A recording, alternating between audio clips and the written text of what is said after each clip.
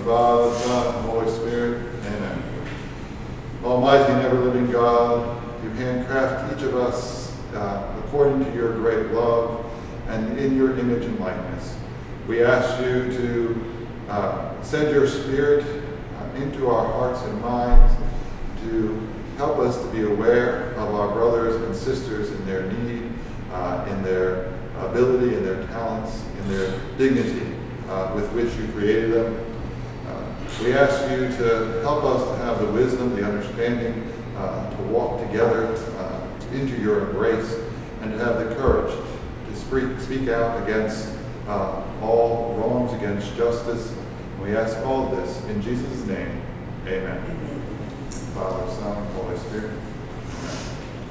Welcome to the St. Martin de Porres Project's lecture series, session 2.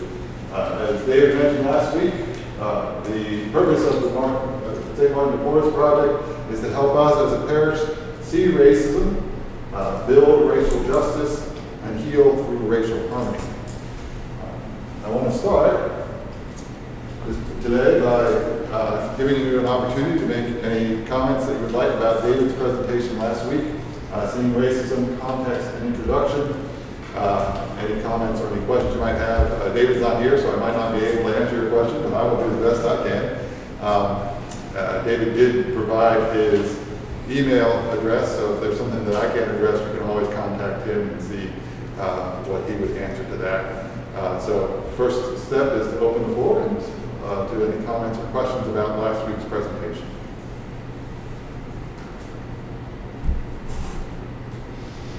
Well, I had, he said we were going to become uncomfortable about some of the statements that were made. And the statement on page 3 that says the cumulative effects of personal sin and racism have led to social structures of injustice and violence that we are all accomplices in. Right. And for me, I have a personal history, and I know that bishops have a personal history, but assigning that accomplices in racism is kind of a stretch. Yeah. And you don't have time to hear my personal story, but Sure. if the intent is to unify, Right. then like what the South African Truth and Reconciliation hearings, I paid attention to that when I was a young person and I am today. Sure. And there was an opportunity for people to speak their stories, and that had a great feeling. I am all for hearing the stories of injustice but there were quite a lot of white people that moved in the direction of healing even before the American bishops had come out with this pastoral letter. Sure. And I'd like to ask just a general question: how many African Americans do we have in our parish? I think that I belong before I moved here. I belonged to a parish in Augusta, Georgia, and I drove to get to it, passing other churches because it had a more diverse mix of, and it was formed by the collapse of 3 parishes, 2 white and 1 black, and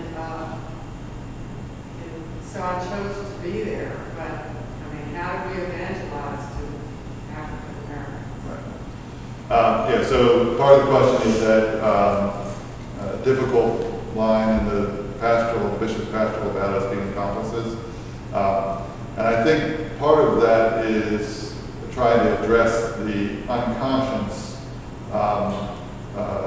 and unquestioning sometimes for many of us, the unconscious and unquestioning acceptance of structures that have a detrimental effect to racial harmony and hurt our brothers and sisters so much. So I think it's part of that speaking to not necessarily active accomplices, but passive accomplices by failing to address those imbalances. So I think that's what they're trying to peak within us is to be aware of our responsibility, not just not to be active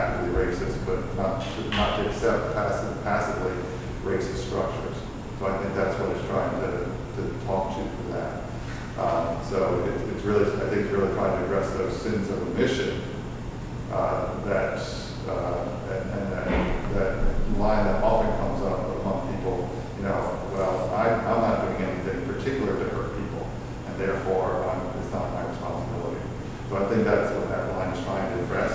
It does so aggressively, I agree with you. I personally have a little trouble with that idea of accomplice as well. But insofar as it calls us to responsibility to act towards healing, like you said, that reconciliation idea, I think that's,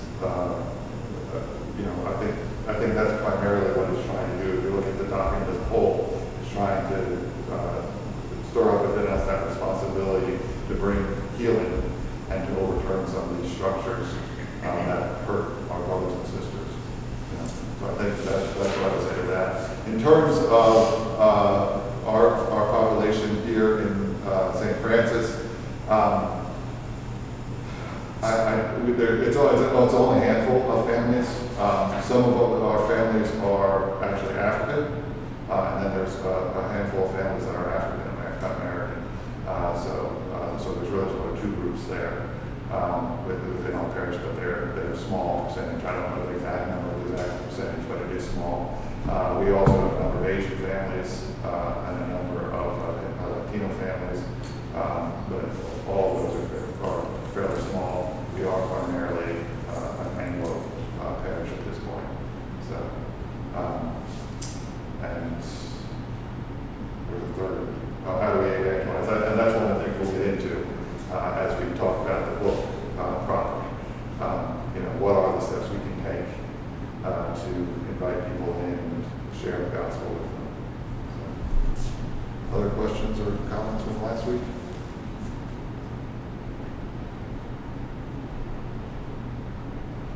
Okay, let's talk about this week's topic, which is Open Wide Our Hearts, the enduring call to love, a pastoral letter against racism. This pastoral letter comes from the United States Conference of Catholic Bishops, also known as the USCCB. So what is the USCCB? Who are they? In the Catholic Church, the Pope appoints the bishop of every Catholic diocese. The bishop is sovereign in his own diocese. He doesn't have a supervisor, so to speak. He makes, according to canon law and according to the doctrines of the faith, he is in charge of making decisions for his diocese. Okay? There are reasons for and ways to remove a bishop. If he it violates canon law egregiously or slips into heresy or whatever, there are ways to remove a bishop. But as long as he's bishop, he basically makes the decisions within his diocese. He's not getting memos from the Pope every week saying, you need to do this in Birmingham, you need to do this in Talladega, you need to do this at St. Francis in Tuscaloosa. The bishop is in charge of his diocese. The dioceses are grouped into provinces. These so for us, it's Alabama, Mississippi. So it's the Archdiocese of Mobile, the Diocese of Birmingham, the Diocese of Jackson, the Diocese of Biloxi. And within that province, one of the bishops is considered the first among equals, and that's our archbishop. So for us, the archbishop is in Mobile, and it's Archbishop Brody for us. He's considered our metropolitan. But again, he's not the supervisor of the other three bishops. The other three bishops aren't reporting to him. He's the first among equals. So he might lead us to make certain decisions within the province, but he can't demand that the other bishops make certain decisions. And then within the United States, because we have so many dioceses and so many bishops, we're actually grouped into regions within the within the country as well. But that's just an administrative thing. There's no theological significance to that one. And then above the provinces or regions are conferences. And usually these conferences go along political lines, so they're bishops within a certain country make up a conference. Sometimes when there are a smaller country with not very many Catholics or not very many bishops, you might have 2 or 3 or a group of countries, all within one conference. But the United States, because we're so big and have so many bishops, where all our bishops are in a single conference and all of them are from the United States. So the United States Conference of Catholic Bishops are all the bishops in the United States, make up our conference. And again, they make decisions about pastoral concerns and procedures within the United States. Basically, they're more or less generally recommendations to the bishops. A bishop does not have to adopt a policy of the United States Catholic Conference of Bishops, within his own diocese. But they do set the direction for the pastoral care in the United States, particularly if there's social issues or political issues within the United States. The conference as a whole oftentimes addresses those issues. And how many bishops do we have now, or dioceses? I do not know that. Okay. It's well over 100. It might be as high as 200, but I don't know the specific number. So, don't have to know that yet. Okay. Well over 100, maybe as high as 200. The USCCB meets in a general meeting twice a year, generally in June and November. They'll meet as a committee of the whole. And then it also has committees and staff that work on various pastoral concerns throughout the year. So besides these 2 big meetings they have, they're also active throughout the year. It's not just those two times a year that they're doing things. The various bishops are on committees. They might bring in other folks, other experts in to help them on their committees, and then there's a whole staff. They actually have a website. You can go on the website and see all the things that they do in terms of the pastoral care for the Church in the United States. Some of it's liturgical stuff, some of it's catechetical stuff, some is social justice stuff. There's a whole range of things that they deal with. Any questions about the USCCB?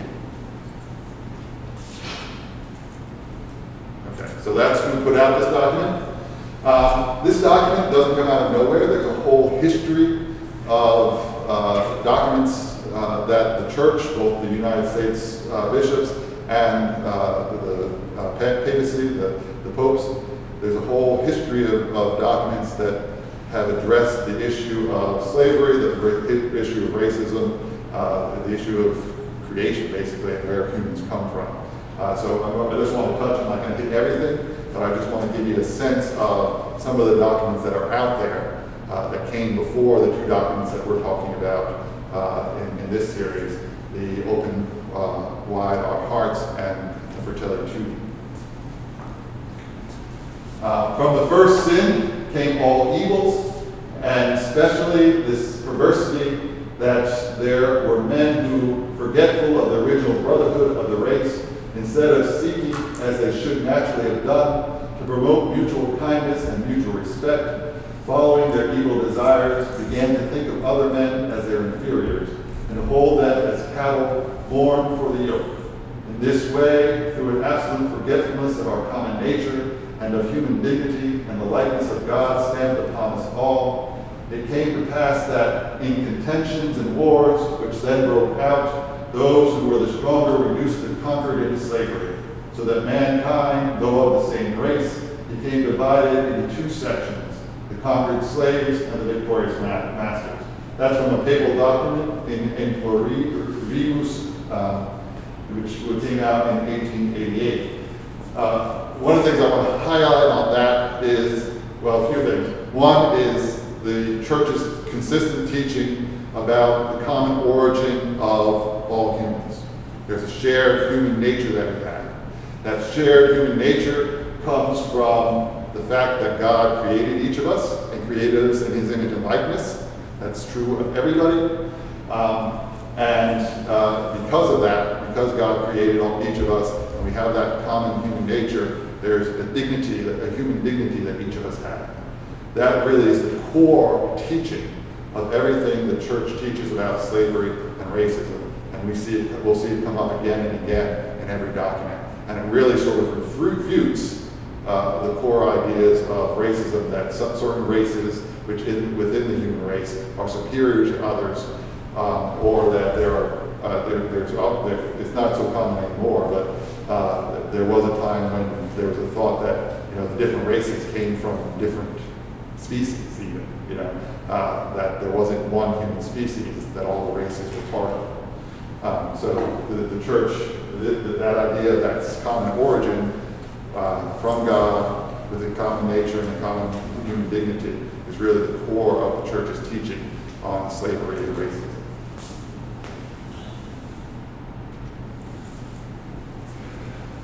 So all the way back in 1435, in a papal document called Sicu Dudum, we see the church condemning enslavement of the Canary Islanders. So this is really the beginning when the European powers are first going out and discovering the world, quote unquote. They get to the Canary Islands off of, is that off Africa, I believe? Somewhere right there in the eastern Atlantic. And the church is standing against that first colonization, enslavement of the peoples during that first colonization. It's renewed in 1537, Sub Lumus Deus, also a papal document, asserting the rationality of Native Americans. So by this time, colonization has occurred in the Americas. The papal document asserts that the Native Americans are rational beings. They are humans. They condemn the treatment of Native Americans as animals, and they condemn slavery in that document, that particularly dealing with the situation in the Americas. In Supremo Apostolatus, in 1839, we see another condemnation of enslavement and a summary of earlier papal condemnations of slavery. All through that period where slavery was rampant due to European colonization, there were papal documents coming out again and again condemning enslavement. So this document in the 1830s reiterates all that history of condemnation of enslavement. And then in Pluribus in 1888, which was quoted from earlier, this is really sort of one of the last documents on slavery, because after this, slavery as a state-sponsored reality starts going away, basically goes away after this period. We see the papal statement on an abolition of slavery in Brazil.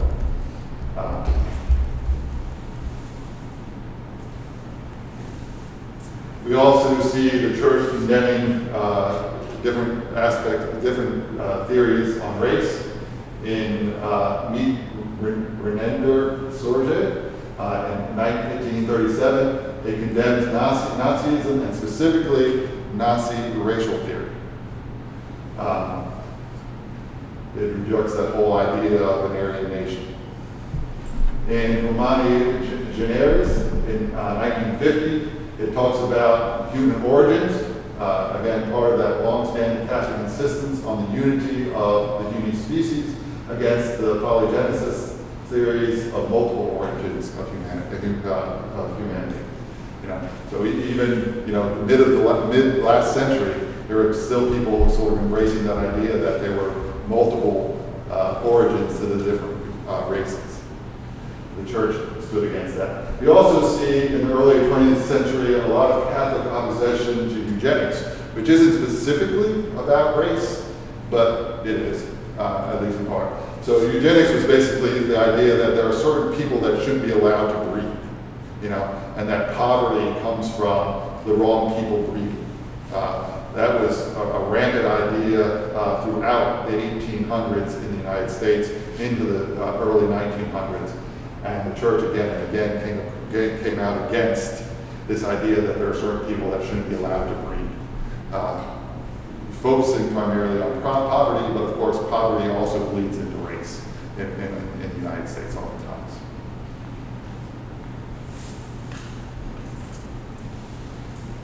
We also see, even though these documents aren't specifically about racism, we do see various documents mentioning racism and condemning racism. So Paul VI, Passion Terrace in 1963, Gaudium et Spes in 1965 from the Second Vatican Council, and Populorum Progresso in 1967, which I believe would also be a Paul VI document.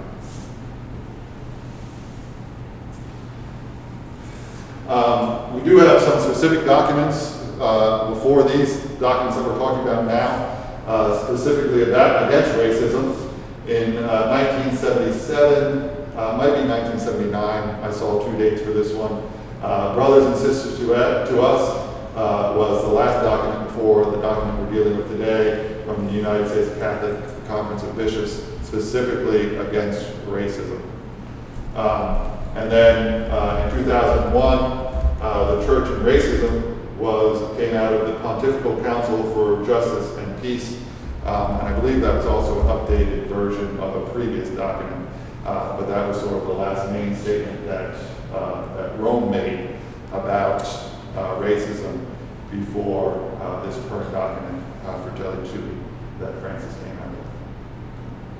So I just want to give you a sense that, there's a whole history, documental history that goes before the 2 documents that we're talking about today. This isn't some new teaching that we're coming up with, but it's an old teaching, an ancient teaching even, that is being applied specifically to our current situation, both in the United States and in the world.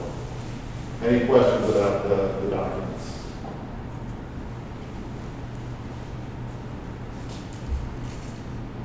Okay. So, Open Wide Our Hearts was assigned to by the bishops to the Committee on Cultural Diversity. So there's one of the committees of the conference was given the task of coming up with a statement for the bishops on racism and the current situation. The document that they came up with was approved by the conference as a whole in their November 2018 general meeting.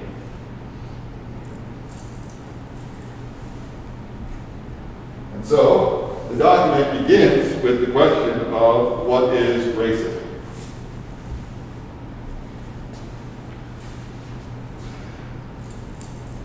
Catholic race theory, in quotes. We can sort of talk about that. What does the church say as opposed to these other theories about some races being inferior or even being of different origin? Again, this is what we saw in the quote. This is what this document reiterates. From the Catholic point of view, humans have a common origin. There aren't multiple origins for humanity. There's one common origin. All people are equally made, each person is equally made in the image of God. And because of that, we are all brothers and sisters. It is us, not us and them. Okay? That's the basic Catholic understanding of race and human origins. Against that, we see this idea of racism. And the basic idea of racism is that one one's race or ethnicity is superior. And therefore, other races or ethnicities are inferior or unworthy of equal regard. That's the basic concept of racism. That we have this idea in our mind that my race is superior to your race, and your race is therefore inferior or unworthy of the same regard as my race. When that idea gets transformed into acts, what you have are racist acts, that favors one race because of their superiority over other races because they are inferior or less worthy of regard. And that's where you slip into sin, and that's where you get injustice. Racist acts violate justice because they violate that common dignity that we all have. Okay? That common origin that we all have. It's a failure of to acknowledge the human dignity of the other. It is marked by things like exclusion. Some people are allowed in, other people aren't because of their race. Ridicule, mistreatment, unjust discrimination, failure to love. That's really the core of it. It's a failure to love the other as an image and likeness of God. And it can be conscious or unconscious. There are overt acts of racism. There are also oftentimes ingrained acts of racism. That we do things that are racist without even realizing it.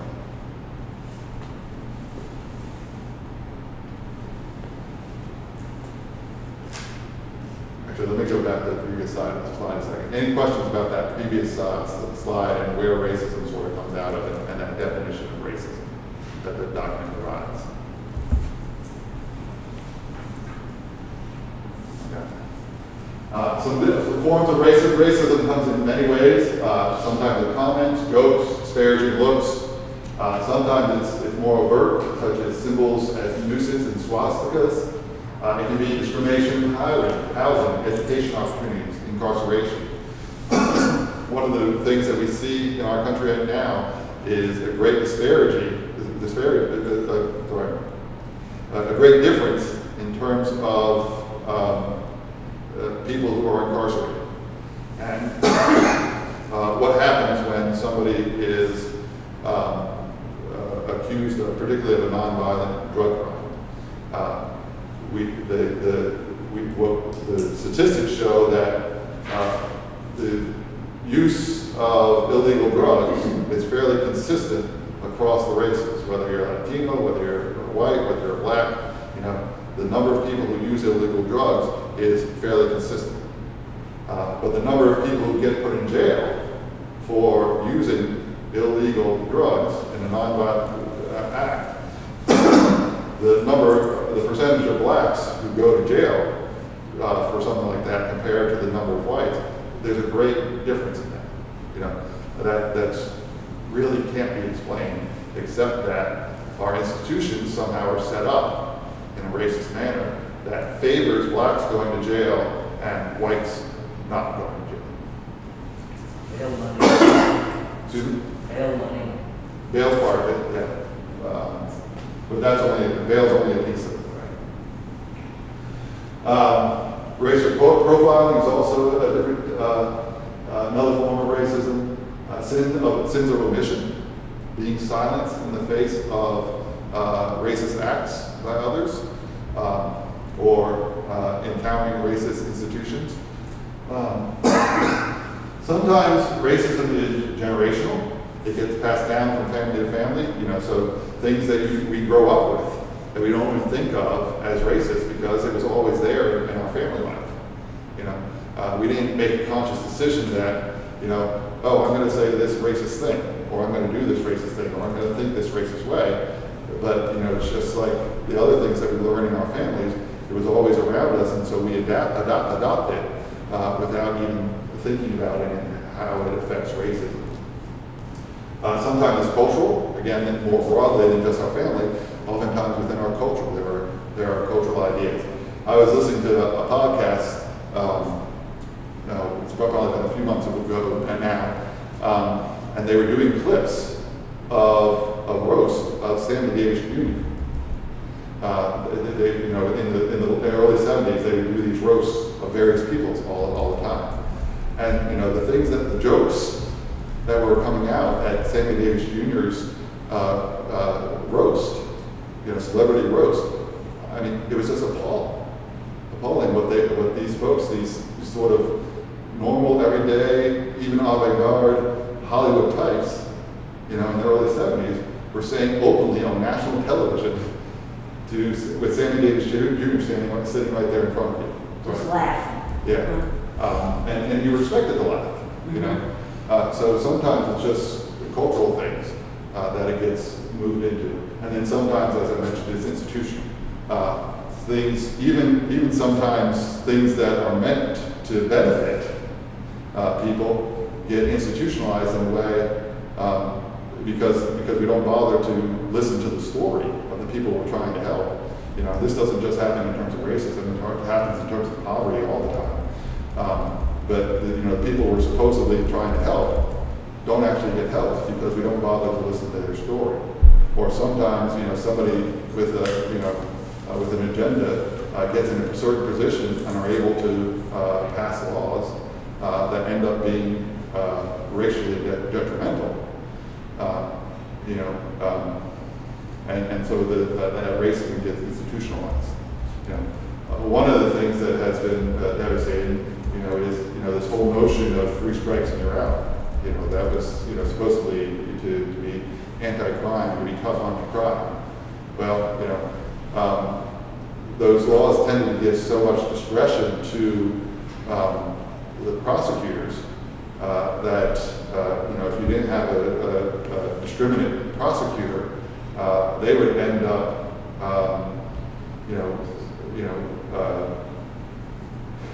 using that possibility of this three strikes and you're out to get pleas from people because the risk of going to jail forever was so high that it was safer to plead even if you weren't guilty than risk being convicted and ending up in jail for life. So some of these laws that were sort of meant to protect us in a certain sense have a devastating effect in actual practice. So that's where we see some of the institutional aspects of racism get baked in. Any questions about these sort of different forms of racism that the document brings out?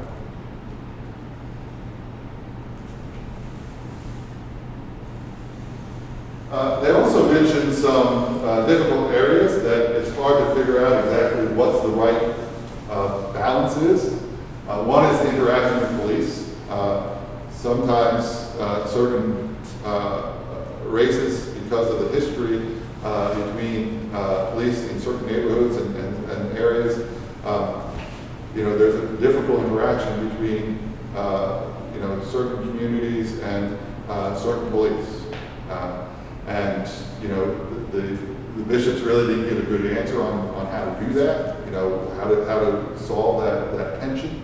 But it did highlight, on the one hand, that we want to respect the police, and we don't want violence against the police, and yet the police have sometimes overstepped their boundaries. So how do we get that balance right so that the communities that police are supposed to be protecting feel that they're being protected, and that there's a good relationship there between police and communities, and there isn't this tension about, oh no, what are we going to do? What's going to happen here? There is de facto segregation, where sometimes there isn't segregation because of policy or because of the law, but in reality there is de facto. We have it here in Tuscaloosa. You go north of the river, and it's primarily white. You go west of Lorraine Wallace, and it's primarily black. There's no law making that happen, but it's there, easy to see. So how do you overcome this de facto segregation that goes on so often in our society? Allocation of resources. The bishops in particular mentioned the incident in Flint, Michigan. Why aren't the resources in place to keep that disaster from happening? The persistence of racism. Racism comes back again and again. We got rid of slavery, and then there was Jim Crow. We got rid of Jim Crow, and then there's mass incarceration. Racism just seems there's a persistence in racism in this society, in our country, in the history of our country, that makes it very difficult to completely overcome it and allow for healing and allow for that racial harmony that we ultimately would like to see. And the bishops say, an important line here is people are still being harmed, so action is still needed.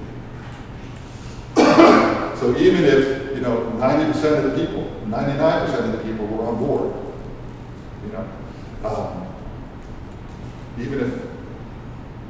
even with that, if there was 1% that was still harming people on a racist basis, there would still be need for action. That's the key. People are being harmed, and therefore action is still needed. Any questions about these?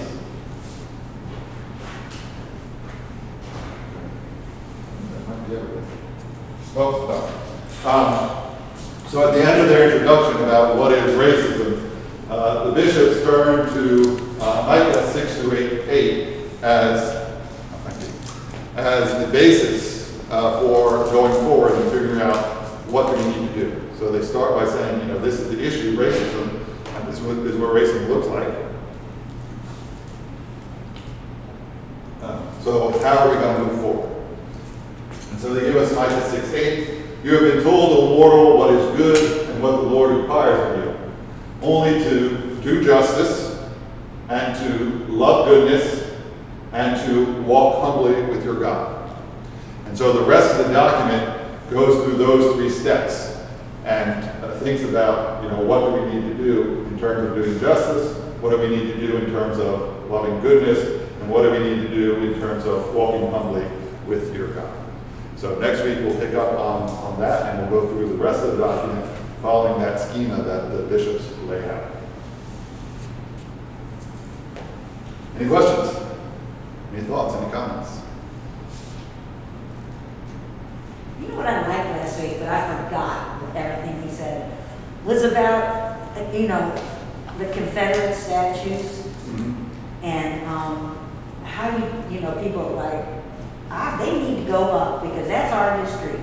And what's the answer to that? He said something that was good, but I forget. I forget what he said too.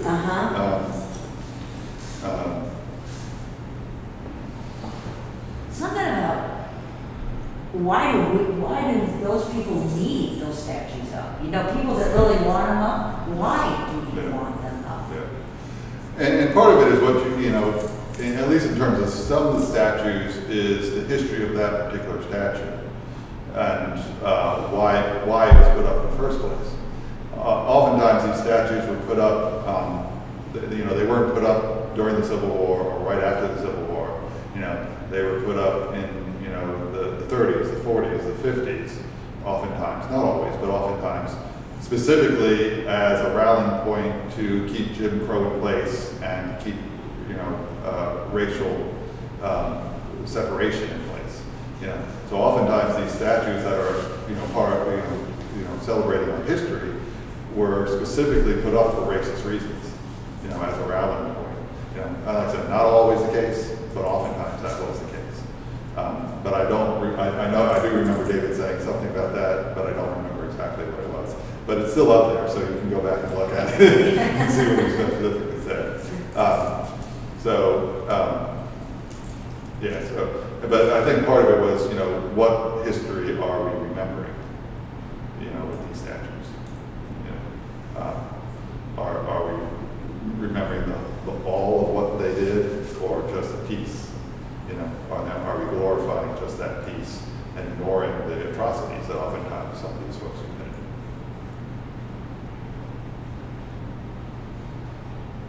Anything else? Okay, thank you. We'll get back next week and get into sort of the meat of the document next week.